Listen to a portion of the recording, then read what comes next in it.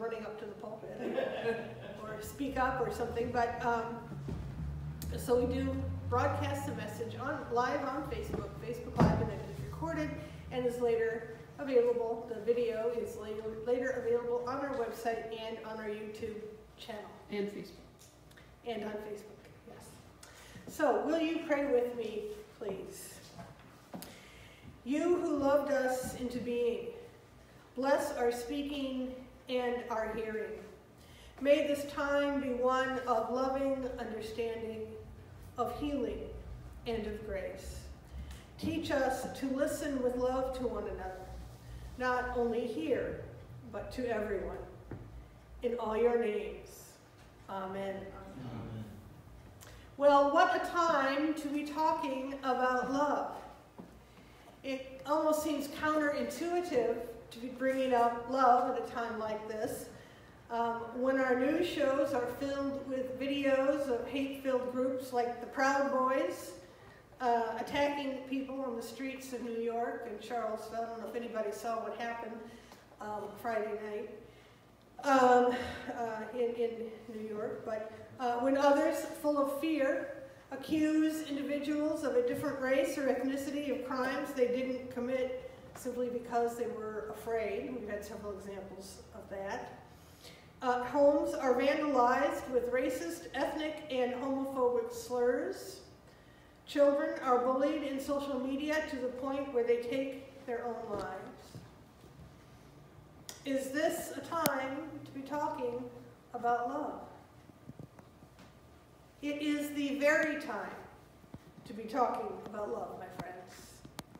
It is the time when we need to be talking about it the most. Do we talk about food when we're full? Or water when we're in a bathtub or at a lake? No, we talk about what we crave when we lack it. Food, sunlight, freedom. My pen pal on the inside in prison loves to go camping. He loves the out of doors. You can imagine how difficult prison is for him. He seizes every opportunity that he has for yard time, as they call it. And I asked him if he wanted to hear my camping stories, because I used to camp a lot when I was much younger, or if that would be too painful, too difficult for him to remember when he couldn't do that. But he said he would love to hear them, because it would bring back his own memories, and it would bring back those thoughts, and he wanted to hear them. So we talk a lot about the camping that I did, and I tell him stories of my camping days and the funny stories that I can remember, and then the places that I went and what we did.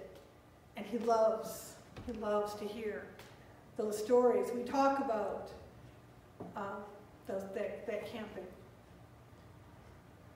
his camping memories too. We talk about what we miss, about what we need. When we are lonely, we talk about our friends, past and present. We call them if they're far away. We look at pictures of people we love who are no longer with us.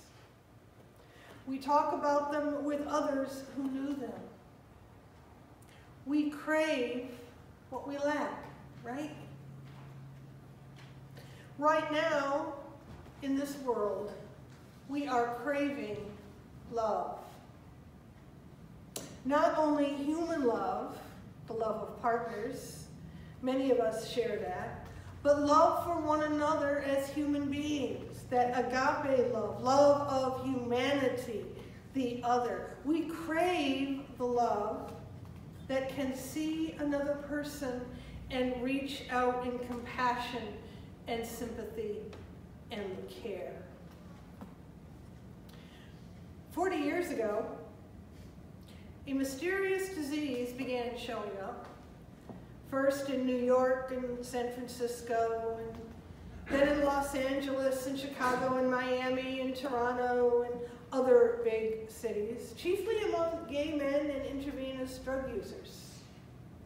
No one knew exactly how it was spread, and homophobia fed the fires of fear and hatred. The disease was first called GRID, gay-related immune deficiency, and then AIDS, and then HIV, and then HIV/AIDS. It's difficult for people under the age of about 45 to really understand how things were then. People, even medical personnel, were terrified. I remember when I had my son in 1989, I had to have a C-section.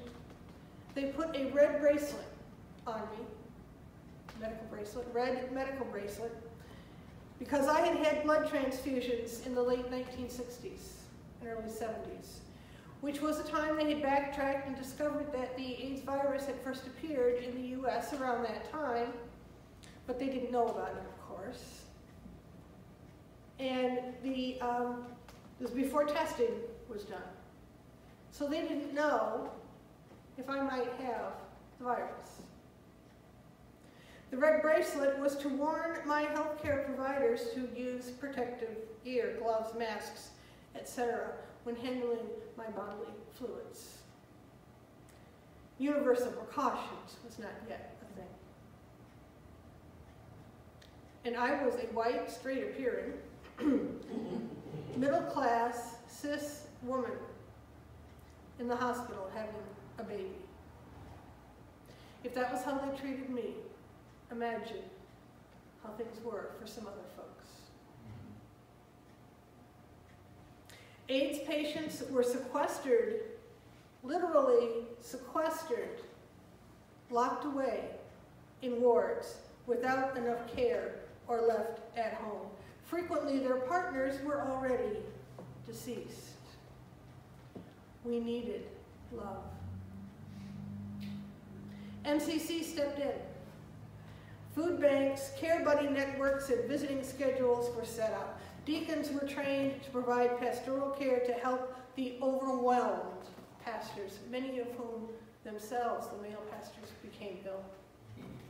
Our community is often accused of being split and splintered and warring on itself, and it's true. Those letters often turn on each other, LGBTQ. But in the depths of the horror, I am proud to say the women stood up and cared for their brothers. I can say it because I wasn't out yet, I wasn't there, I'm not blowing my own horn. It was MCC who stood up and provided spiritual care when no other clergy would go into the AIDS wards on visits or preside at funerals. And I wish some of the churches that are so proud of their affirming stances on ordination and same-gender marriage today would remember that. They were not there then. And it was lesbian and bi women who visited and fed and cared for their brothers who needed them, who needed love. Love, not sentiment, not the gooey, everything will be okay, surface feeling, but love, the strong, tough, stay with it, powerful emotion that endures all things, that knows things are sometimes just crap. And I do not apologize for using that word. There's illness, there's sometimes deception, sometimes pain and prison and loneliness and hurt and addiction and sorrow and hunger. But love knows too, there's more than all that. That there's hope and peace, and finally endless love and the dawn of a day that does not end. There's love. Love draws those bones back together, puts flesh and skin on them, brings them to life. Not perhaps in this world, before our eyes, but to the inner eye of love, in the world of possibility, because love makes all things possible. Sometimes life indeed simply sucks. We've all been there in our personal lives, in what we see in the world around us. Medical issues, death, injustice in the world, natural disasters, personal disappointments, all sorts of reasons for life not being what we hoped and wanted it to be.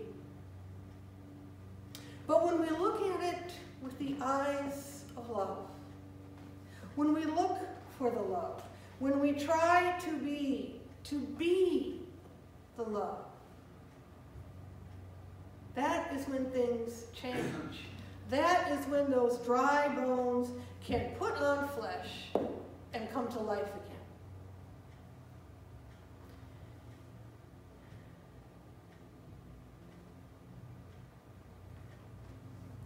It's easy to deplore injustice. I do it every day. Anyone who is on my Facebook feed knows that. And you hear it from me every week, I think. But when I'm in the food pantry, sharing food with the folks who come in for some help and hear their stories and offer some loving help, I see the change.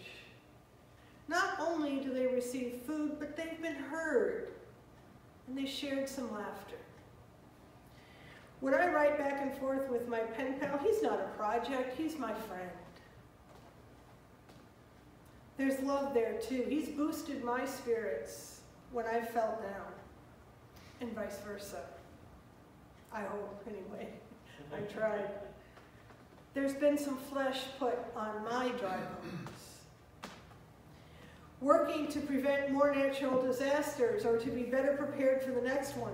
Listening to friends and family dealing with disappointment. That's love. Being heard. Being helped. That's love. And that's how we create love, my friends. We share our hopes and dreams and fears and pains, even when they fall apart and don't come true, and when they come brilliantly to life as well. Creating love, sharing love, that deep heart love, that is how we change the world. 40 years ago, MCC shared that love. We continue to share that love, now and into the future.